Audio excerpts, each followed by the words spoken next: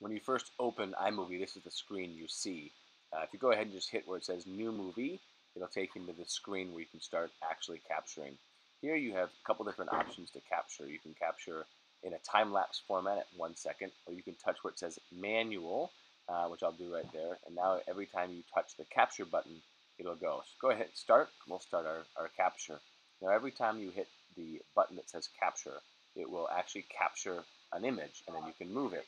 Now notice how I have the shadow box here. If you're going along, you might not have this little shadow of the previous screen listed. It's a really helpful thing for stop motion, so you know where your previous items were.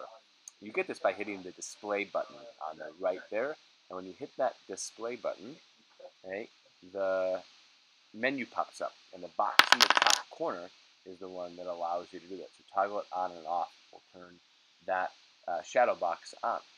Once you get finished, if you go ahead and hit stop a couple different times, it'll bring up the ability for you then to export, and then you can export out to a number of different venues, including YouTube and the camera roll. Once in the camera roll, it has the ability to go into any app that you possibly could ever want.